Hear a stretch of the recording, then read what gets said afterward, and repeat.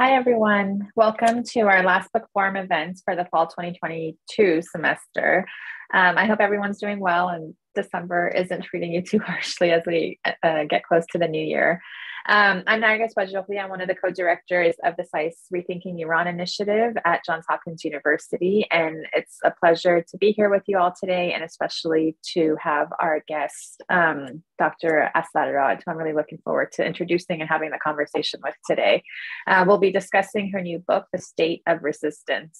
Dr. Assal Rad works on research and writing related to Iran policy and US-Iran relations. Her writing can be seen in Newsweek, The National Interest, The Independent, Foreign Policy, and more. She has appeared as a commentator on BBC World, Al Jazeera, CNN, and NPR. She completed her PhD in Middle East history from the University of California, Irvine in 2018, and is the author of the recently released The State of Resistance, Politics, Culture, and Identity in Modern Iran, which I have right here in my hands with lots of highlights and underlines. And I'm really looking forward to this conversation. It was just published a few months ago, actually, by Cambridge University Press. So first of all, welcome, Assal. It's really nice to have you. Thank you so much for having me. Yeah, of course. So this book is a really interesting study of the ways in which nationalism and national identity are formed and narrated throughout modern Iranian history, both from the top down. So you pay a lot of attention to the writings and the publications and the speeches of whether it's Mohammad Reza Pahlavi, the previous Shah, or Khomeini, or other folks around him in the lead up and post-revolutionary moments in Iran. But then you also do a lot of work in later chapters looking at ground up either resistance to top-down nationalism or ground up sort of counter narratives to the building of what a national identity is in Iranian in the Iranian state.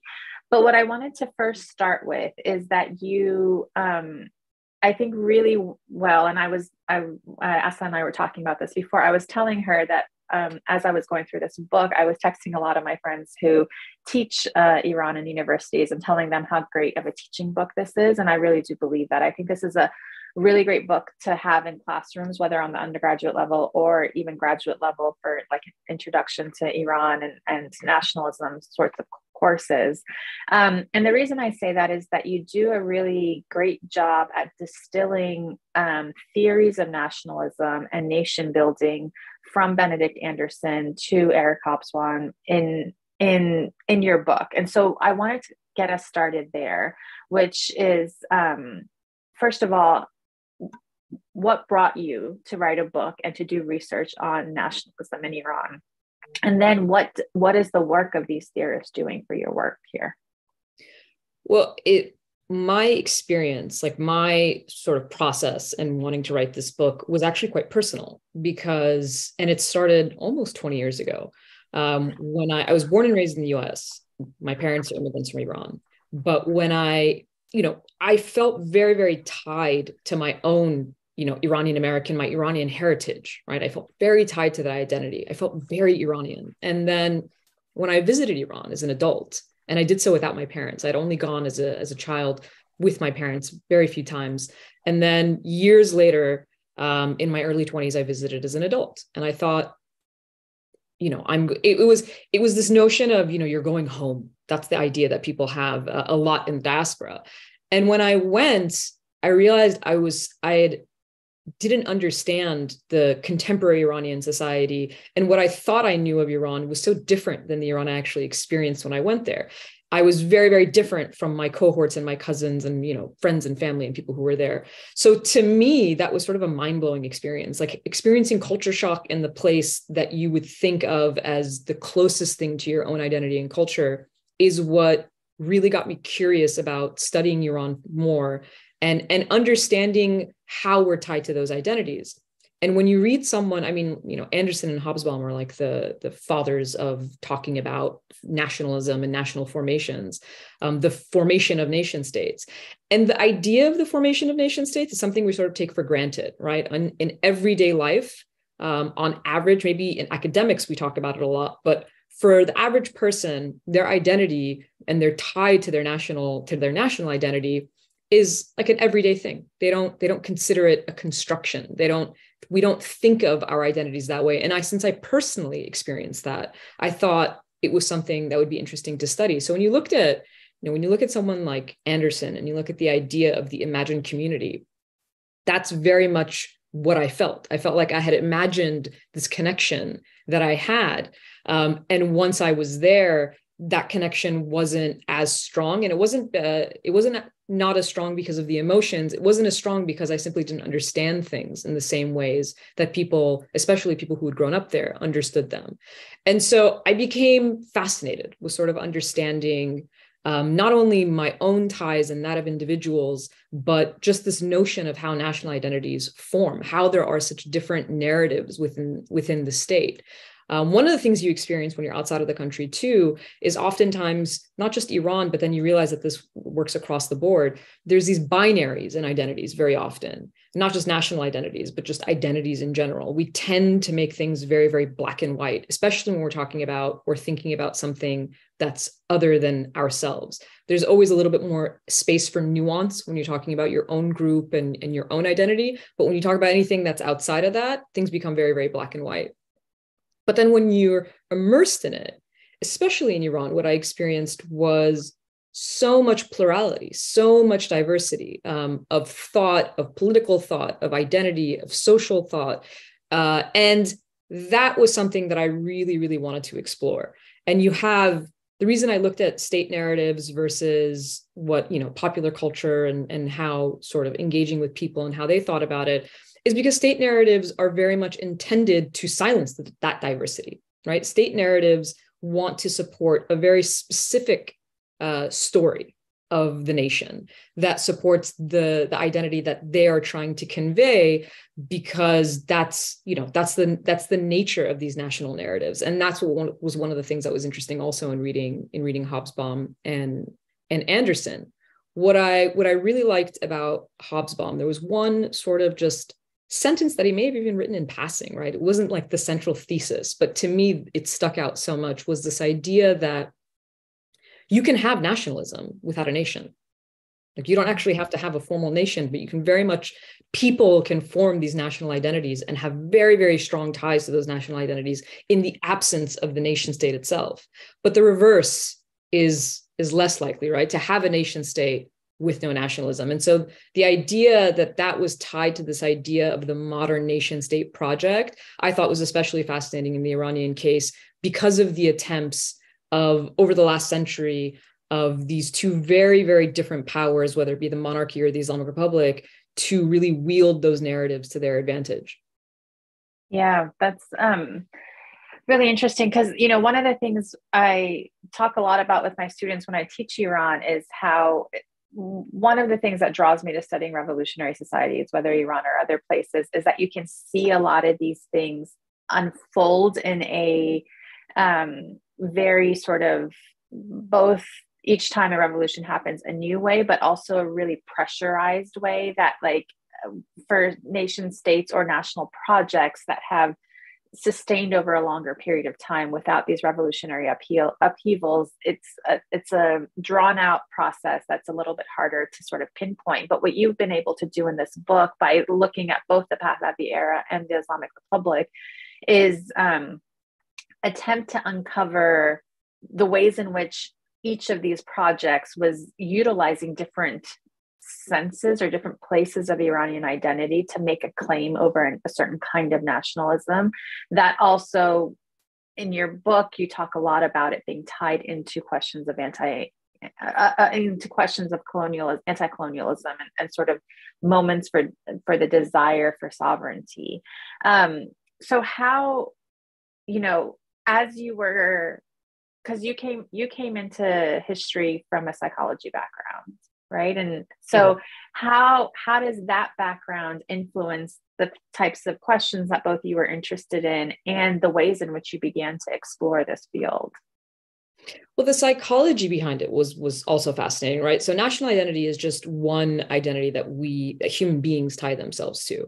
But we can see in so many different iterations. I mean, if you look at identity politics today, right? Why is it such a heated kind of conversation to have, because people are deeply, deeply tied to these identities. And so the psychology behind it is the fact that there's this need for that. There is clearly some, evolutionary or innate need that people have to have these in-groups, to have this sense of identity, because it helps to sort of relieve certain types of anxieties that human beings have.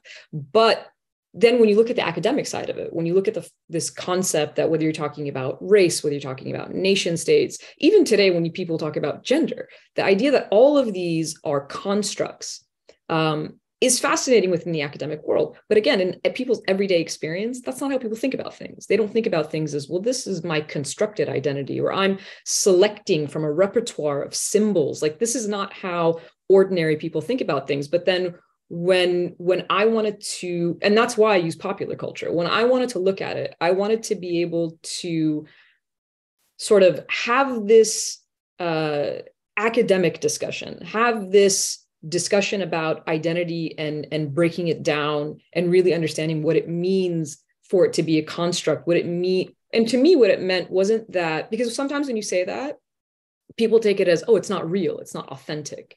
And that's not really the debate. The debate isn't that these how people experience these identities are very, very real. It's visceral for them, right? The reactions that they have to certain things.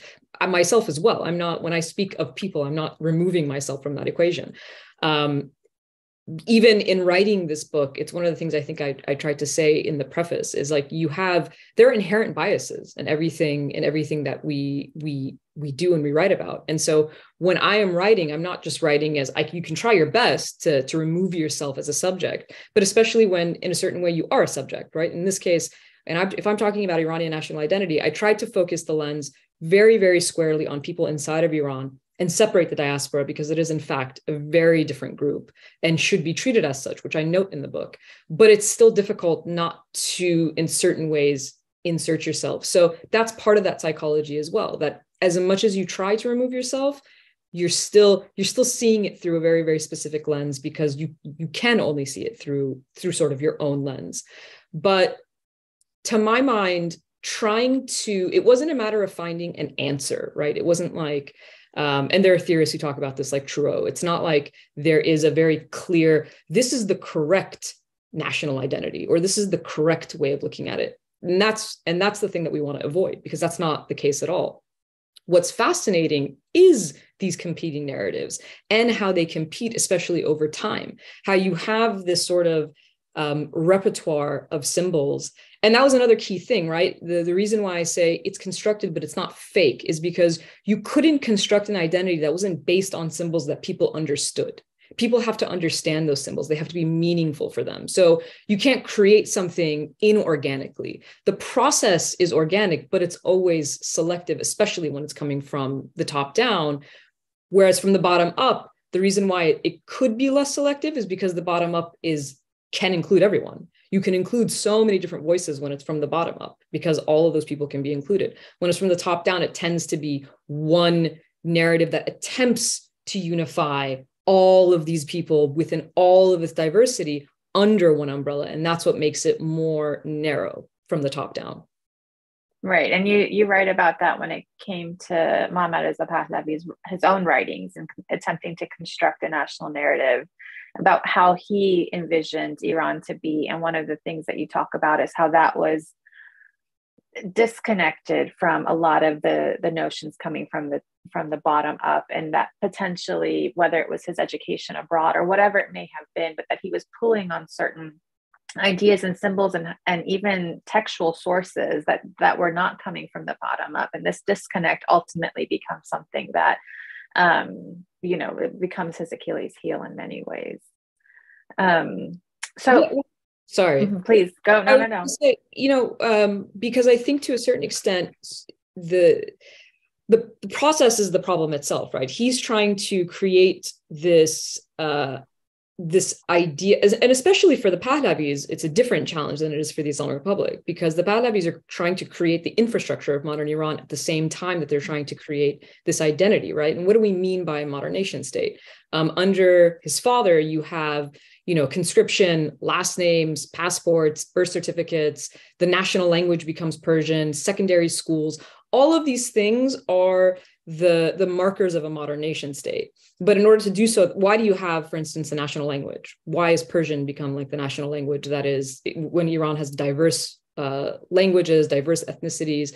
Because that's what marks the modern nation state, right? Everybody has to sort of fall under some common umbrella. That's what brings the nation state together. And so you have them simultaneously trying to construct the narrative in which everyone belongs to, while creating the infrastructure at the same time. And that is I would say that's a difficult challenge in and of itself, because you're trying to do two things simultaneously. But in doing so, in creating the narrative, I do think a lot of it comes from, like I said, the individual is very difficult to remove themselves.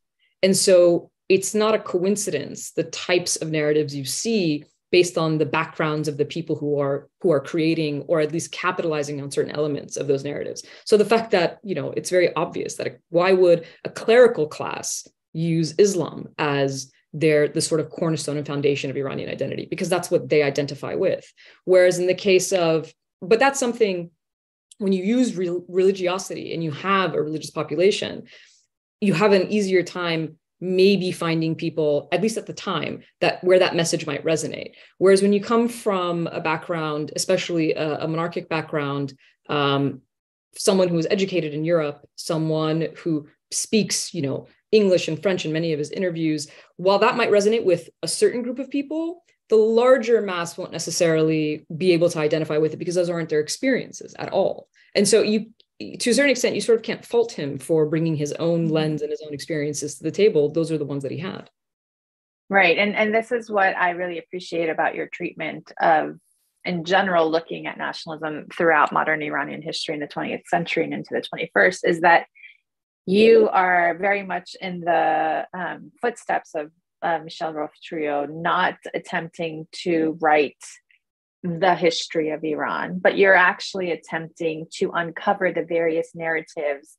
And even more fascinating, like as Trio attempted to do as well, the competing and contesting narratives are ones where it's really rich at that point, because your work, and this is what I mean, as an anthropologist, this is why I really love the way that you treated this, is that you are very much a social historian in this way, in that you're not trying to say this is the history of modern nationalism in Iran, but you're saying, let's take these contested views of what nationalism and national identity even are. And that's where we need to look. And that's where we need to sort of trace those out and see what those competing narratives even do for us, or tell us in a deeper sense about this place that we're looking at. So can you talk a little bit more about what drew you to Trio, what his work is doing for you in this book, and sort of that lens of looking at nationalism and national identity in Iran? Well, that was exactly what drew me to that writing, right? It was the idea that it wasn't, the work of the historian wasn't to give you an answer. It wasn't to say this is the correct narrative, or this is why this is incorrect or inauthentic. It was about understanding that these competing stories exist, understanding why they exist, and looking at the repertoire of these narratives, and trying to fill the silences, understand why silences exist in certain situations, and why, when, especially in the case of Iran, when different powers take over, while the Islamic Republic co-opted the language of the revolutionaries and tried to create this facade of being this open society that represented Iranian people, it also went through the same process of silencing that the monarchy did, right? It did the same things. It just reversed the narrative. It just, what it chose was different, but its actions were the same. And so to me, trying to understand those silences, what was left out of the story, was especially important, not just what was in the story. And going back to the psychology behind it, I look at states, right, these state narratives, or just how states act, as people. when we don't do that very often, right? We don't think of state actions as the same things, or the psychology of a state as the psychology of a person. And yet, if you look at individual narratives, right? Why it would never make sense for you to be like, what is this?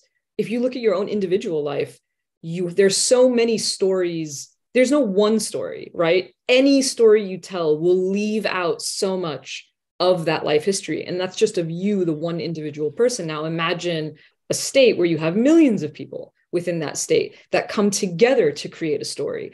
And you have especially in the case of Iran, you have this very long history, right? What's tied to the symbols that are used go back thousands of years. So, and not all nation states have that kind of history to pull from. Not all contemporary nation states have the same history to pull from.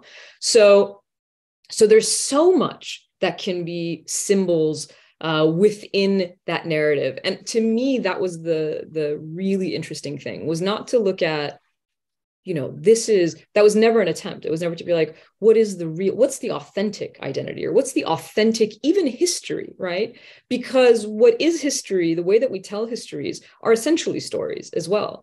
There's always the phrase, it's the victors who write history. And so to me, even when you're writing a history, I am still participating in that process of silencing certain things. I'm still selecting. And I thought it was very important to make that point, that even as I write, I can only, I'm selecting what I'm writing, which quotes I'm pulling from, whether it's Mohammad Reza Pahlavi, whether it's Ayatollah Khomeini, whoever it is that I'm pulling from. Obviously, I'm reading through all of these archives and I'm picking what I'm going to put in because it relates to the topic that I'm writing about. So that process of selection, that process of silencing was, in my mind, much more interesting to look at than trying to sort of find an answer, if that makes sense. Yeah, makes total sense. And I mean, I'm very much a reader of trios, so it makes total sense to me. And it's also a very, especially, I mean, he's writing in the context of Haiti, but, even when you look in a context like Iran, and especially with the experience of the revolution and just political violence and political upheaval in general, and all the silences that end up happening, whether it's through death and war and violence itself, or through a sort of destruction of archival material, which we had a lot in the aftermath of the revolutionary period, that both creates a certain kind of silence when it comes from the archives, but it also then, as you're saying, the state itself, and then on the other hand, people too, are by very much what they are choosing to use for nationalism are silencing other potential stories or other potential avenues to sort of explain the same thing. And that I want to get to how you write this book and the types of material that you use. So you are, as we've sort of talked about up until now, you're very much using both state telling of nationalism, whether it's the pre-revolutionary, post-revolutionary state, as well as then popular culture, and the ways that these are contested with one another. So can you talk a little bit about that? How did you the sources that you end up using, and why it was important for you to put these things in dialogue with one another? Well, the sources from the top down were fairly obvious in the sense that, you wanted the people who, and it's not to say that those were the only people who were influential, right?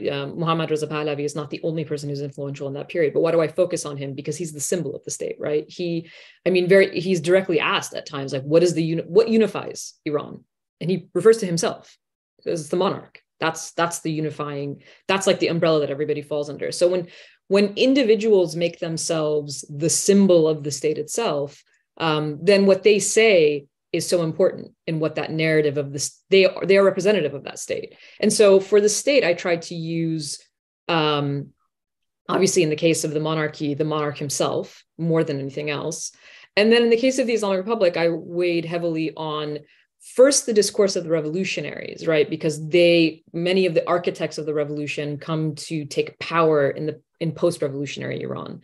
Of course, and in the same process of silencing a lot of the other people and a lot of the other groups, basically every other group that was involved in the revolutionary process, silencing all of those stories once they take power.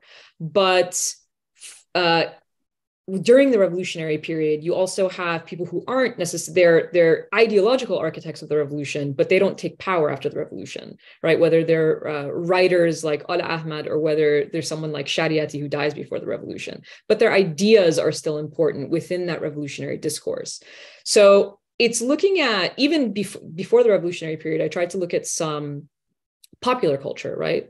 I look at popular culture because I think it's the closest lens you can have to, there's nothing that represents everybody. There's just no such thing, right? There's no individual, there's no state, there's no film or book that can represent everyone in such a large and diverse country. But at least when you look at pop culture, you can get an idea of patterns, or you can get an idea of what, well, a significant portion of the population that resonates with the population.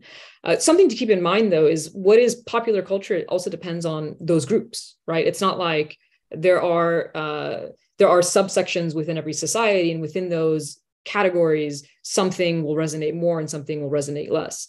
So keeping all of those things in mind, that is part of the process of how I selected the things that I wanted to look at and understand. So I wanted to see what the state had to say, but then I also wanted to see how people were receiving this information and how they were not just agents of forming these identities, not just through their actions, but through their consumption, right? Especially in popular culture. I mean, like people who make music or people who make films and television, they're doing so because they want it to be popular. They want it to be well received. They want the more people to listen to it and to consume that culture. So it's not just through the habits of what people outwardly express themselves, but through what they consume, they are expressing something. And so that's why I looked at things like pop music. And a lot of it came from field research, because I was in Iran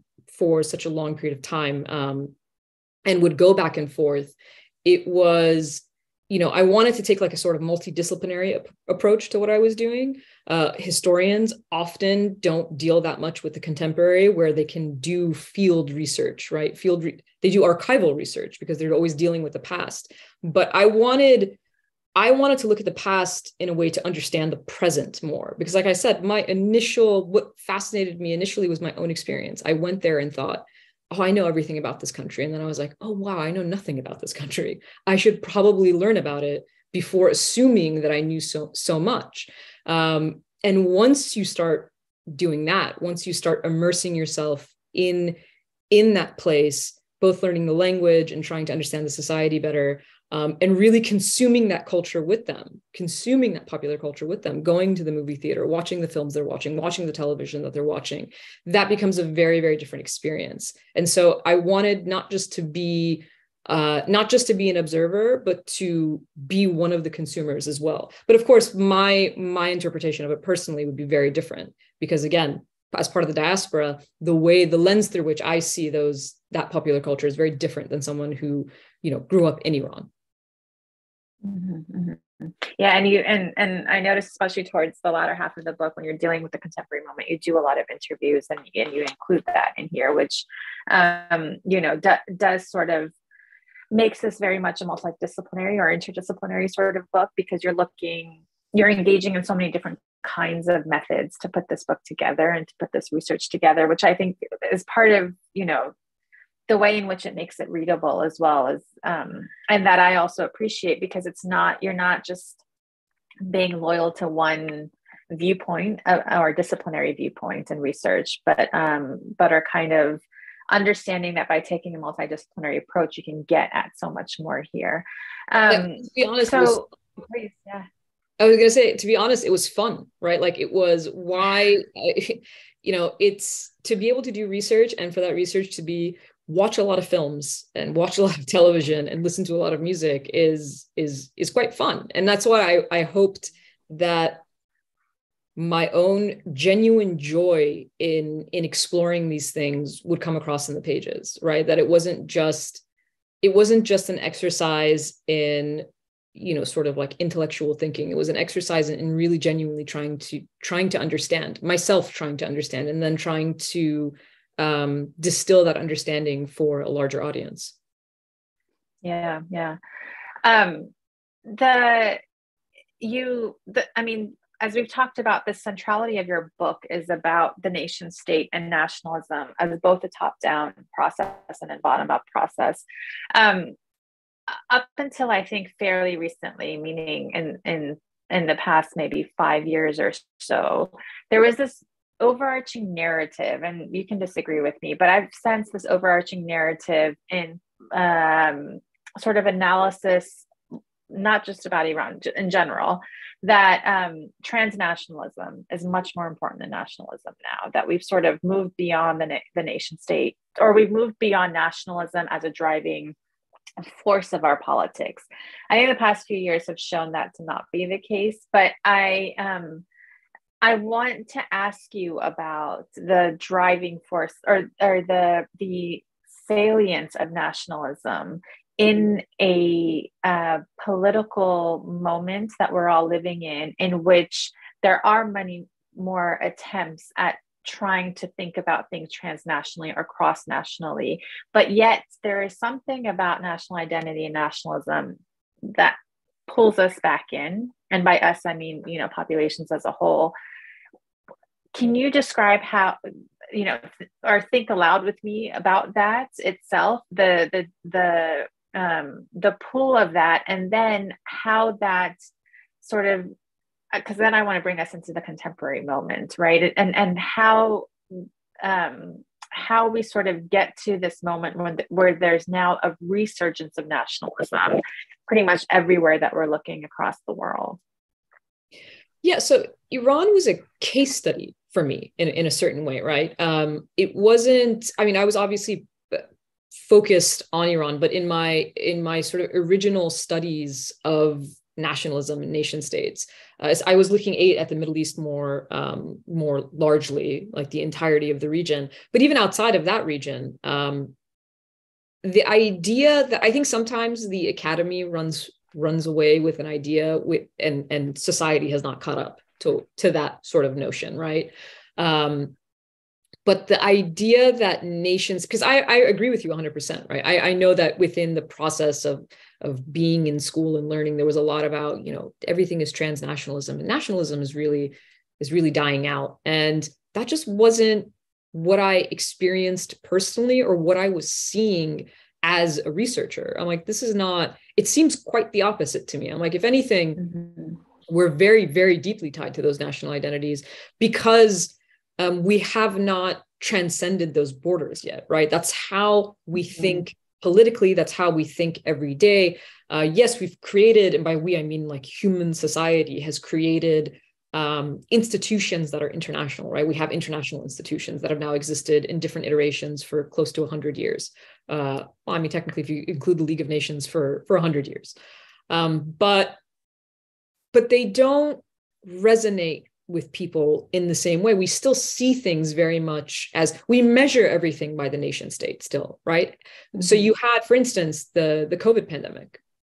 Here you have a global phenomenon. You have a global crisis that clearly transcends borders, right? There were no borders for COVID. Every state was affected by it. Yet if you look at the way that we interacted and the way that we talked about it, everything was defined by the nation state. It was how every nation dealt with it.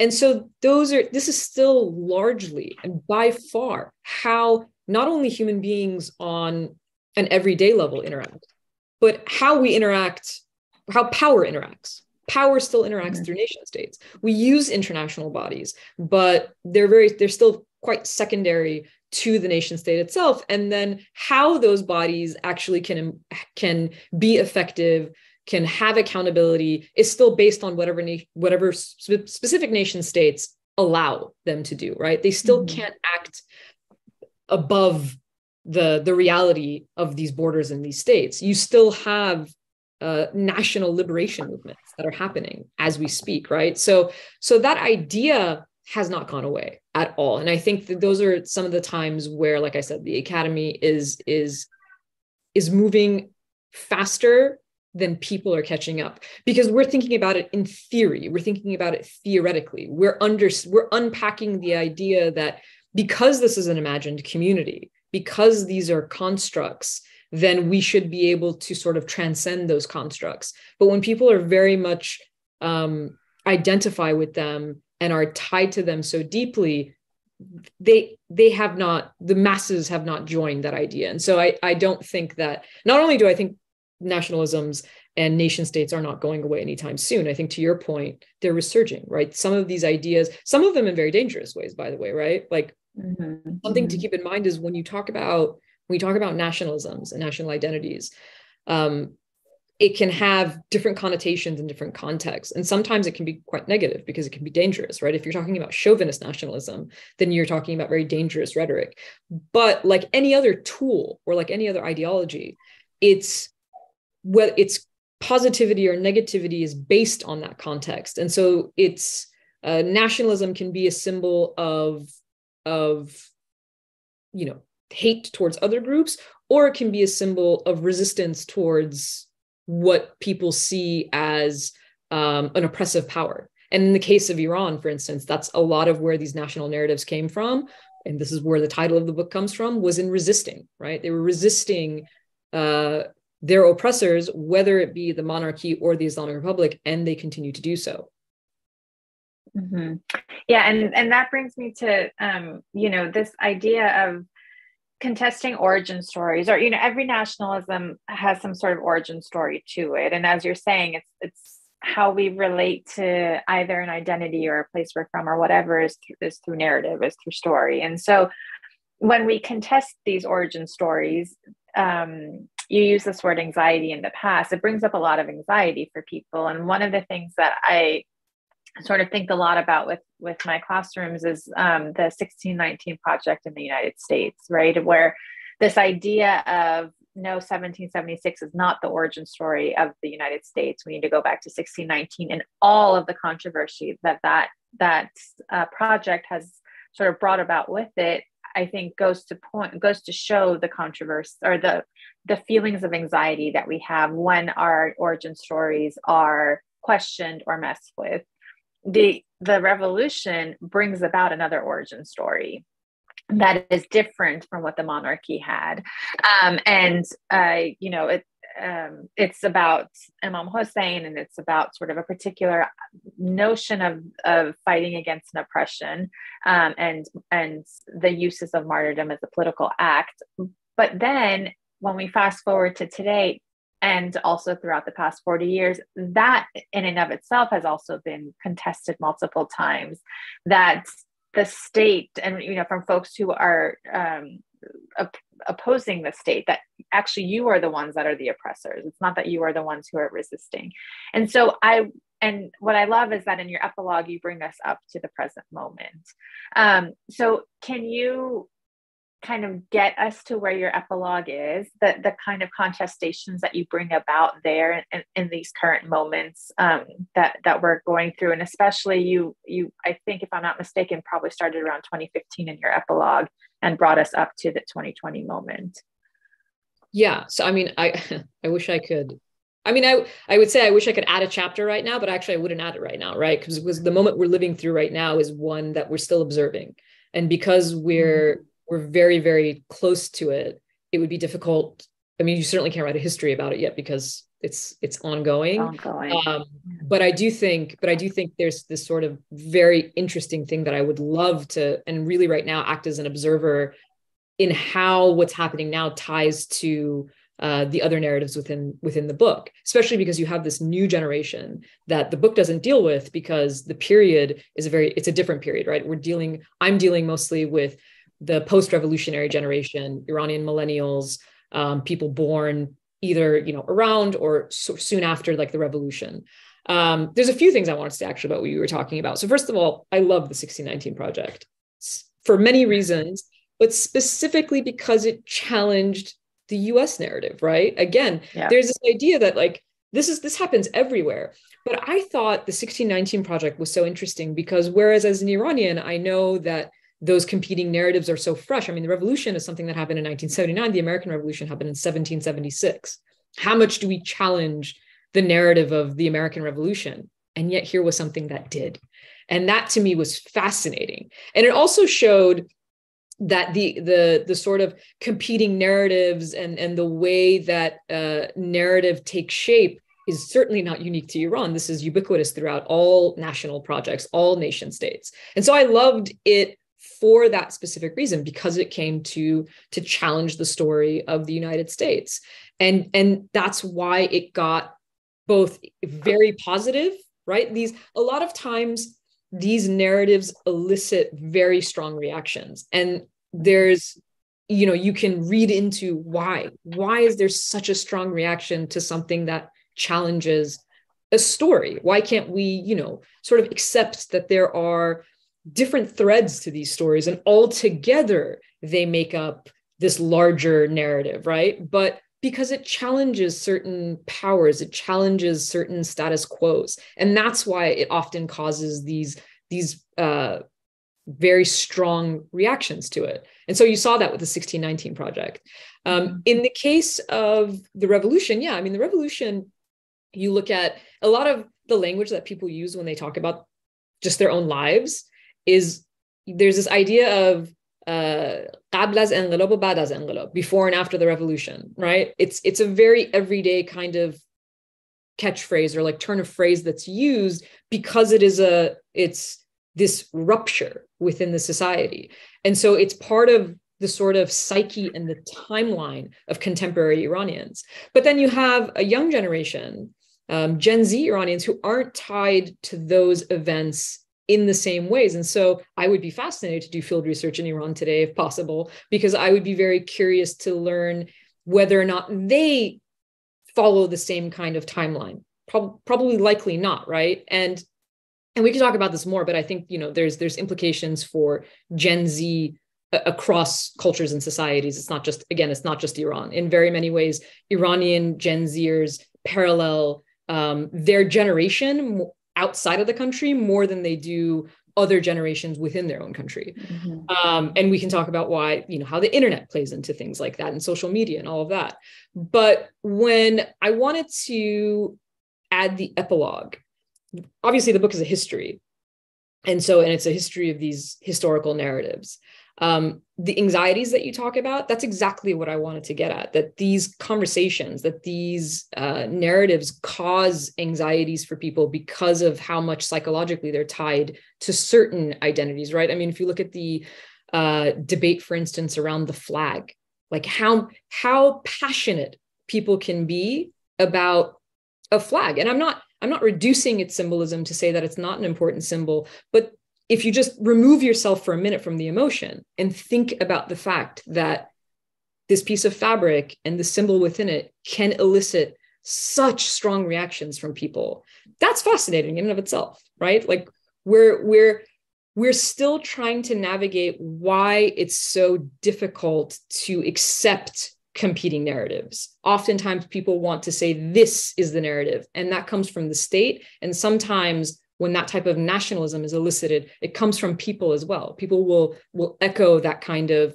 ownership of the narrative. Like my narrative is the correct narrative and yours is inauthentic.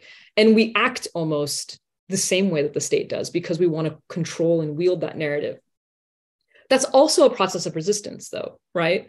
So what was interesting about the Islamic Republic specifically is one of the things it promotes, and it does so openly. This isn't like, I'm not theorizing it. They say everything is called, right now it's like under sanctions, they call it a resistance economy.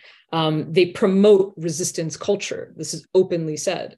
And so certain political discourse that the Islamic Republic exploits and capitalizes on are resistance movements within the region, right? Why, for instance, there's so much use of the discourse of Palestinian liberation because it is this globally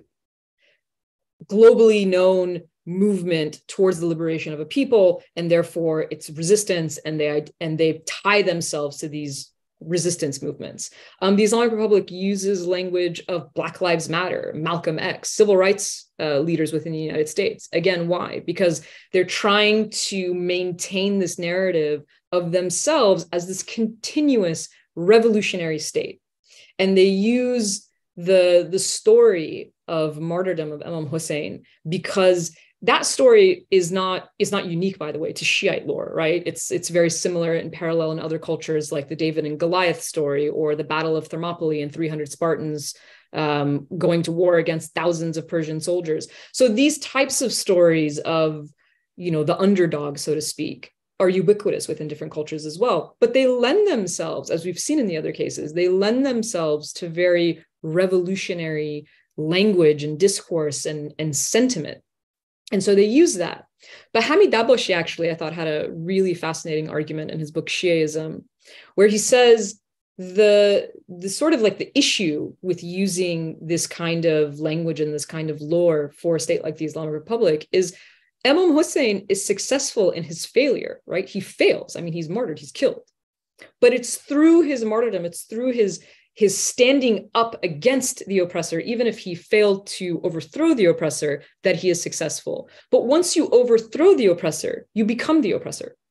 And that is, in a certain sense, the story of the Islamic Republic. And so it constantly still tries to promote this idea of resistance, but in doing so, it's also gives space to Iranian people to resist, right? They appropriate and co-opt that back from the state. They take it back because they are also resisting. And whether they were resisting the oppressive nature of the monarchy, to whether they're resisting the oppressive nature of the Islamic Republic, they continue that sort of resistance. And so for the Islamic Republic, it becomes this double-edged sword where they try to promote it, but at the same time, they're promoting something that becomes a rallying cry for people in the country who are seeking certain freedoms and liberations themselves against what is now the oppressive force, which is the Islamic Republic. Right. And right now, I love how you laid that all out. It was really brilliantly done. And right now they're having such a hard time from their perspective, regaining a certain kind of narrative control precisely because of this, right? Like, how do they say that they are on the side of those who are being oppressed when they are the ones doing so much of the killing and the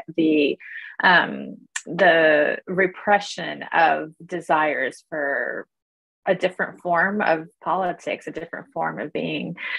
You say on page 50, and I want to follow up on this conversation with this. On page 50, you write, when the image of the Shah as a foreign imposition reached its climax, the call for his overthrow became a revolutionary slogan for national independence.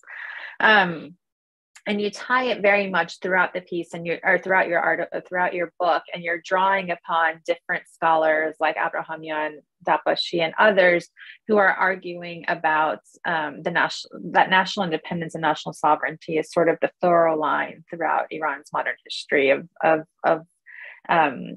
throughout these past 100 years or so. So what caught my eye on this was not just the historical moment of the Shah and when he becomes when there's that climax of him as a foreign leader, that, it's sort of like they cannot hold back the gates any longer to the revolutionary moment and the narrative of it.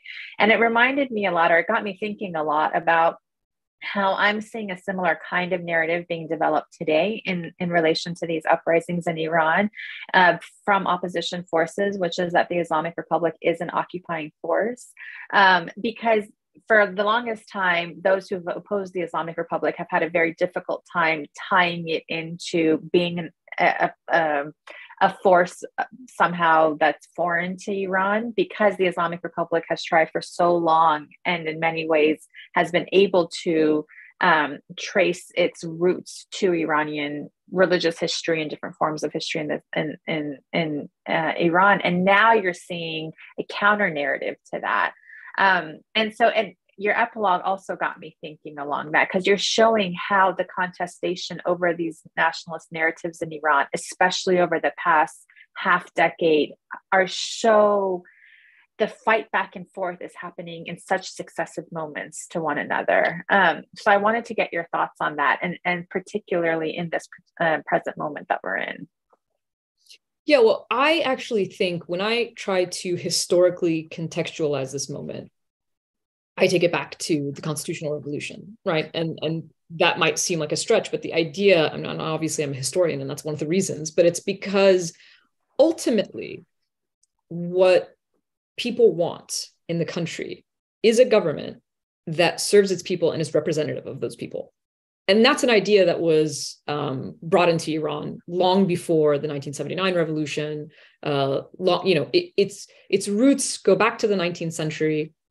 And a lot of it is European influence, right? It's students going from under the Qajar dynasty, going to Europe to study and bringing certain ideas that are developing in Europe at the time as well, like constitutionalism. And by the early 20th century, that idea takes real hold, right? It takes shape in Iran, because while the constitutional revolution fails to overthrow the monarchy, it is successful at instituting a constitution. And more than that, it's successful at creating this idea of constitutionalism. And sometimes when we think of revolutionary moments, or when we think of, even if we're thinking about this moment right now, like, what is a success? And sometimes I think we think of those terms very black and white, like, unless you get, it's either all or nothing. And I think the constitutional revolution is a really great example of how, well, it was a failure and a success. And how does that happen? Because it failed at one thing, but it succeeded at something else. And those seeds, planting those seeds, having a population that becomes conscious of this idea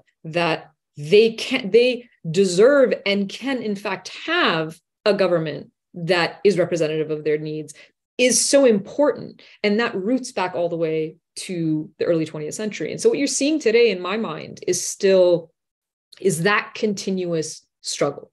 Whether it was in the 1940s, when more, part of the democratic sort of aspirations of Iranians, and I would argue, the most democratic period in Iranian history is really between 1941 and 1953, where there's more space for political discourse.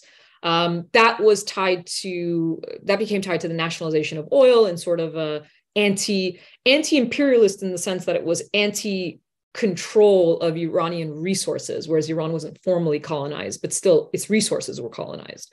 So in these different iterations, you have different successes, right? It's, again, not entirely victorious, because something thwarts it eventually, but it is successful at, again, creating this kind of national consciousness, and this idea that, not only should our government be representative, but our resources should belong to us. So throughout this history, you see these things that develop. So Iran's national independence becomes a very, very important concept. And this is why both the Pahlavi monarchs and especially Mohammad Reza Pahlavi and the Islamic Republic use that discourse of independence, right? Both claim to be independent from foreign powers, whereas Iran was under the control of foreign powers. Both will argue this.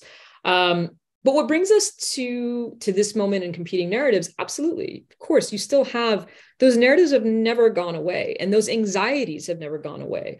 There was a graphic, actually, that's in the book, in, I think, the second chapter, which is about the Islamic Republic, the narrative building of the Islamic Republic.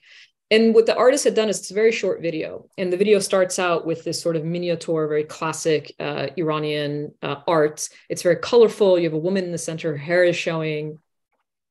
And over the course of the video, turns black and white. These strips come down of black and white. The woman is covered entirely with a chador, and you have black and white pictures of martyrs basically in the background. Mm-hmm. And in my mind, that spoke to the anxieties that Iranians had very early on after the revolution. If you look at where we are today with these protests, the fact that what sparked them, obviously they've evolved, but what sparked them was the killing of Gina Masa Amini. And so it was centered around the hijab, the compulsory hijab. Those anxieties and those protests originally started in 1979, right? So the types of resistance we're seeing today, the things that are being resisted today, have been resisted throughout, right? Iranians have, but they've done it in different ways. And so what I think you're seeing today is a different style of resistance, the type of civil disobedience that you're seeing, combined with a new generation that's come to the political scene. And the narrative is part of that as well. How do you thwart a narrative from the state that claims to be this revolutionary state, that claims to not only promote resistance culture within its right, that's still the narrative that they're giving you. These aren't organic protests, these are foreign-backed protests. And what does that mean? They have to resist. So they're still using that narrative. So how do you combat that? You have to create your own narrative of resistance. And I think the idea of it being the perception of an occupying force is sort of a fascinating way to do that, right? Because you can, if you can wield that narrative, then you can create this idea of how you would resist it.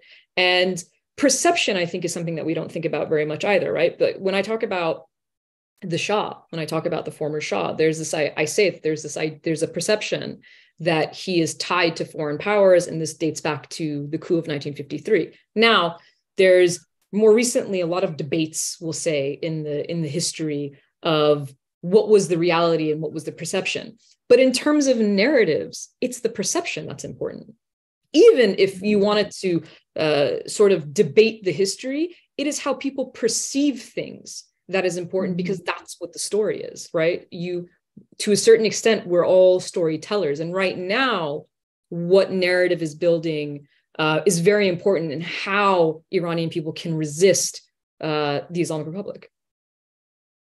Right. And this is why, in these discussions of people are like, we're living in these post-truth societies, and if you just give people the facts, they'll get the facts. And it's like, no, people understand stories. It's not about facts, and it's about narrative control, which is what your book, I think, does such a brilliant job of showing in the Iranian case.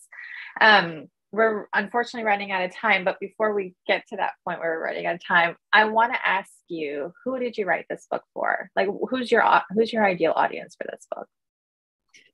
I really wanted to write something that would, so as someone who was Iranian American, right, as someone who grew up in the United States of Iranian heritage, I always felt like there was so much misperception. And misperception exists on both sides, of course. But for me as an American, it was always like, well, it's like I had to explain away something about Iran. And I really wanted something that was academic, but distilled in a way that anybody could read it and have an understanding of contemporary Iran, as well as the diversity of that country, right? That's one of the things that I thought was the most important part of the story to tell, was to me, and that's what I said myself at the end. I wanted to tell a story too. Like this is another story. It's not the story, it's a story. And I would encourage people who read this book to read many other books on the topic as well. But what I really wanted to get across was a certain understanding from, in a way that's palatable to a Western audience and people who don't necessarily know that much about Iran. I wanted them to understand both its own contemporary society, but also just the diversity and richness of that history. Yeah, and I think you do it well, Assad. This book, I highly recommend it to folks, whether you are not in academia, and if you are in academia, and especially if you're an educator, I think this book will do really, really well in the classroom too. So I want to congratulate you on the publication of the book, on writing such a compelling study of nationalism and national identity, and of bringing us up to the present moment in doing so, and really contending to both the top down and the bottom up contestations over all of these issues in Iran. I wish we could keep talking. I wish there was more time, because there's so much in here I've highlighted and I want to discuss with you. But I really just want to thank you for your time, and thank you for putting this book together, and really recommend it for those who are watching and listening. Thanks, Dr. Assal Rad. Thank you. Thank you for having me and for having this great discussion. It brought back a lot of memories of working on the book, which I very much enjoyed doing. So I hope more people will have a chance to read it and engage with the discussion. Yeah, thank you all for joining us. Wishing everyone a wonderful end to their 2022, and here's to hoping for more peace and serenity in 2024.